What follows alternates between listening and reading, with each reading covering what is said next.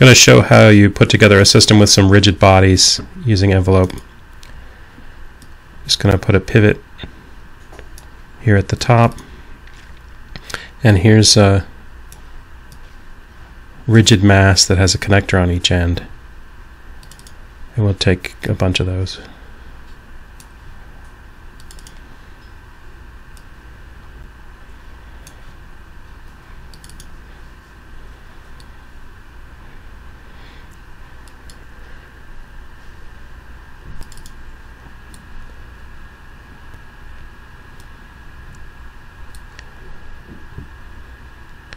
I'll connect all these guys up using springs.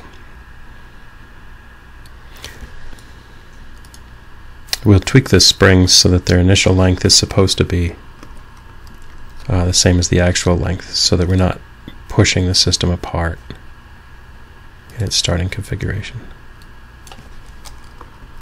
I made the grid 1/4 of a unit per side, so if we change all these springs natural length too, of course it's going to be much longer, so I'll have to zoom out as it runs. There we go. It all falls in a stack, which is sort of interesting.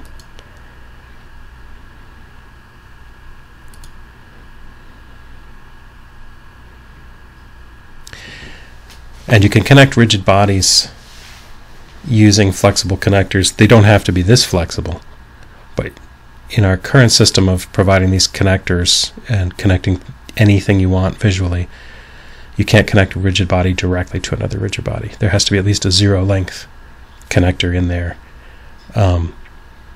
so that all the initial conditions of the system of ODEs can all be specified simultaneously.